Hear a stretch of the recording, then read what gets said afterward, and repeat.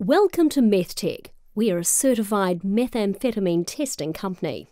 This is an introduction to the meth testing process under the NZS 8510 2017 standard.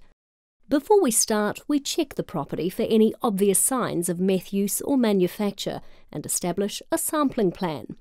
We methodically work our way around the house, establishing the best places to sample. The first step is the screening assessment. This is to establish whether meth is detected or not detected in the property. As per the standard, we use a 10 by 10 centimetre template for each sample. Each sample is then swabbed diagonally, vertically and horizontally.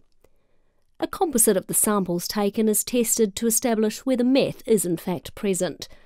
Our mobile lab gives an on-site positive-negative result and a printed report while the technician is at the property. This eliminates the need to wait 2 whole days for the results to come back from the lab. This is followed up by a screening assessment report, which includes photographs and the methodology employed. If the result of the screen test is positive, a contamination level assessment is required. This establishes if the level has exceeded the 1.5 micrograms per 100 square centimetre threshold for high-use areas or 3.8 micrograms for low-use areas.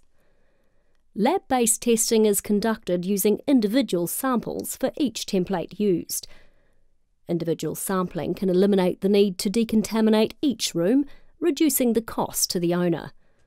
The samples taken are sent to an IANZ accredited lab. The lab results form part of a detailed assessment report. Should the levels exceed the threshold, then the property will need to be decontaminated. At MethTec, we're protecting families and investments throughout New Zealand.